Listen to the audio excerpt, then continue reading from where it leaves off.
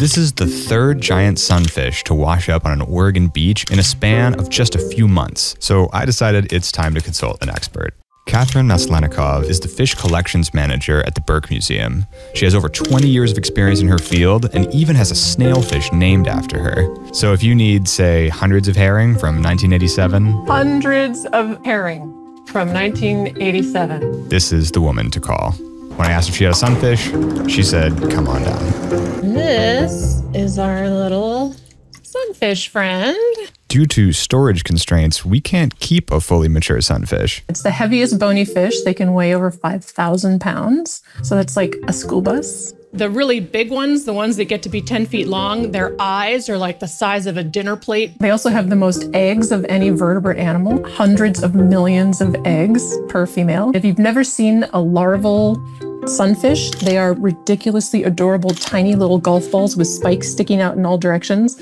So cute. Where are they coming from? They're in the open ocean throughout the whole world, tropical to temperate. You know, they don't typically get much further north than here. There's a few records from Alaska.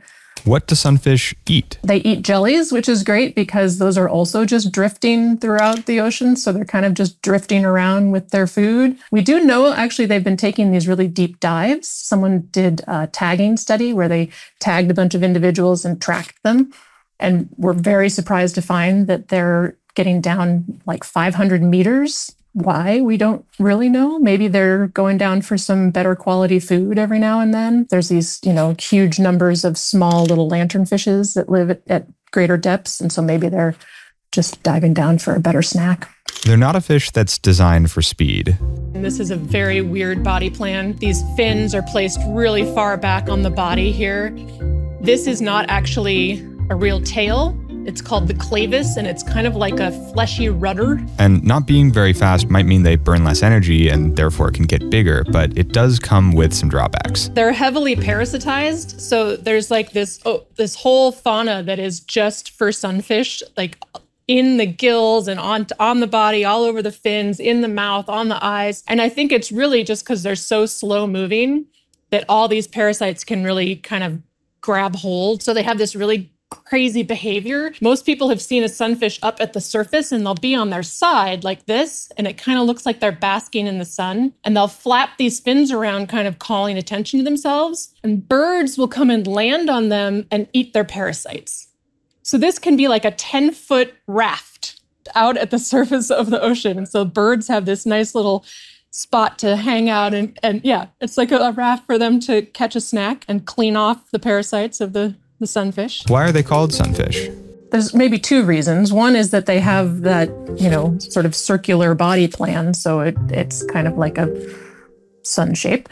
And the other is that we do mostly see them, the way people have mostly seen them has been at the surface, and it looks like they're basking in the sun because they'll be on their side like that, and it looks like they're kind of sunbathing. Do we eat sunfish? I don't know that anybody is currently eating them. Lots of parasites live both in their tissue and on the surface of their body. I don't think they'd be terribly appetizing, but it's a huge amount of food. There's a site on Catalina Island from middens, so from thousands of years ago. A midden is an archaeological garbage dump. You learn a lot about the people that were living there based on their trash. You can tell what species of fishes were being eaten. So there's a huge number of the little discs that support the tail, that weird fleshy tail of the sunfish. So someone was using sunfish for something thousands of years ago on Catalina Island, off Southern California. What should I do if I find one? Get in touch with whatever state Fish and Wildlife Agency. They'll have very obvious phone numbers listed on the web,